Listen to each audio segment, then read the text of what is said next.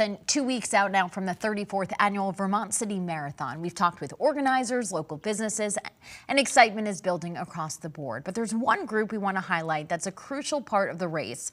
NBC5's Adrian Pastor has more.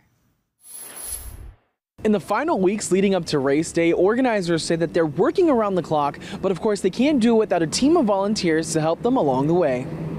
Before and after the Vermont City Marathon, you can expect to see thousands of people making their way to the Queen City. Whether you're lacing up your shoes to hit the course or simply cheer runners on, there are hundreds of people working behind the scenes to make sure the event runs smoothly. Vermont City Marathon does not exist if we don't have, 700 to 750 people that donate their time and want to be a part of this. In past years, Joe Connolly remembers having upwards of 1,800 volunteers pitching in.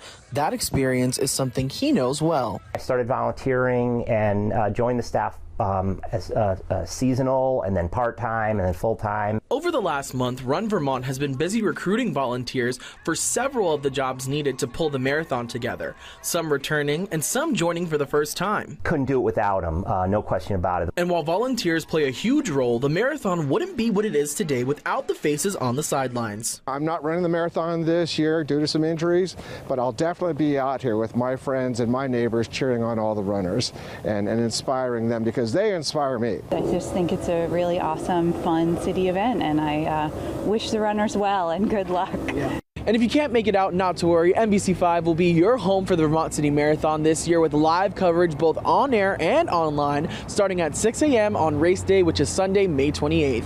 In Burlington, Adrian Pastor, NBC5 News. Well, you might see